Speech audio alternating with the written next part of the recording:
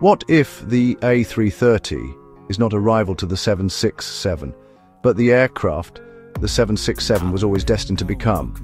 Because these two wide bodies are not opponents, they are two generations of the same idea. The 767-300ER became an icon because it solved a problem no one else had. A fuel-efficient twin that could cross the Atlantic before ETOPS opened the floodgates.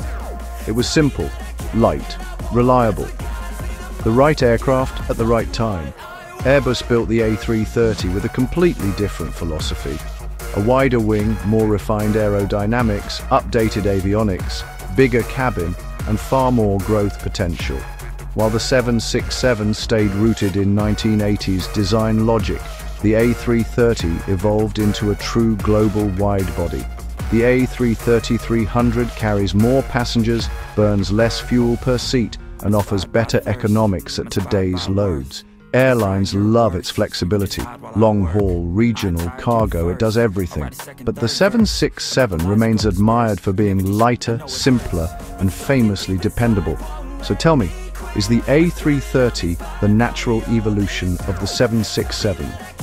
Or is the 767 still the simpler, more reliable design airlines secretly prefer? Do you pick modern refinement or classic dependability? Which wide body earns your vote?